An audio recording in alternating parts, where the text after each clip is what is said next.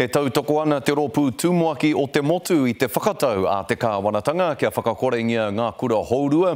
Hioi, tērā tētahi atu rōpū e ki ana, ka whakamahi rātau I te tiriti o Waitangi kia tūwhera tonu ai aua kura. Nei rā, ngā whakamahuki a tātātou tū te tōrangapū a Eruera Rerekura. Mō tēnei kaitaunaki o ngā kura aurua, kāore ngā mai a te kāwanatanga e āngai ana ki te tiriti.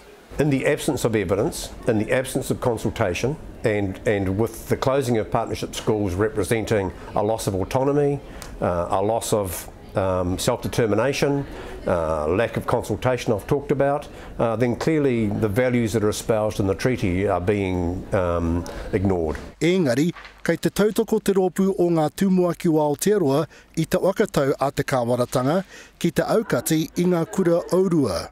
We already have the platforms or mechanisms for young people to be involved in kura a iwi or kura kaupapa Māori learning settings. So right from the outset we were against the whole idea of charter schools because they follow a privatisation model from the United States and the United Kingdom.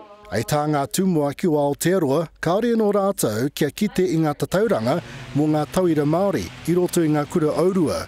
Engari, kei Graham Osborne, ngā meka. Te Kapihi Whetū up north and Vanguard Military School have delivered superior results in university entrance. I mean, the national average for Māori and UE is 30% pass rate on a role-based measure. But both of those schools, Te Kapihi Whetū and Vanguard, are around the 50% mark. Ei tā kōmeka nō, kei rere kē ngā tūmomo kura ei wakāko I te reo me te aurea Māori.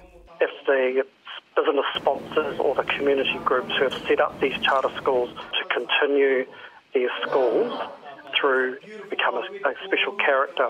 So I'm just wondering what argument would these business sponsors have through the Waitangi Tribunal if we have a Minister of Education and a Ministry who are prepared and willing to enable the school to continue. Engari, ko te whakapai a Osborne, kua roa ngā kura auraki e tāmi ana I a tātou tamariki Māori. With decades of underachievement for Māori and Pacifica and no gains being made against that, partnership schools were put in place to try and address that. Hekia Parata was the main one. She put us on notice about 6 years ago and said that we need to get this underachievement issue sorted. So we're seeing big cultural shifts in how school leaders are actually setting up learning environments so that Māori whānau are better engaged and that turns into better achievement for our young people. Ai rā nei e take anō tēnei kia eria ki te rōpū whakamana I te tiriti, Eruera Rerekura, te Karere.